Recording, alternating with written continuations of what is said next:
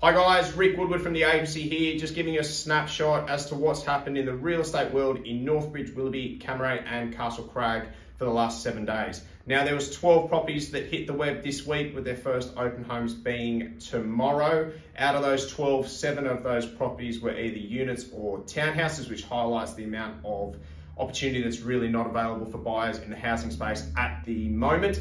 Just to highlight a couple, 4 Remuera Street in Willoughby popped on the market with us yesterday. Price go for that one's 4.8 million, 5-bedroom home, 910 square metre block. That property is a magnificent opportunity, so don't miss that one. 29 Weemarla Road in Northbridge, which is a cracker. It's got 180-degree views.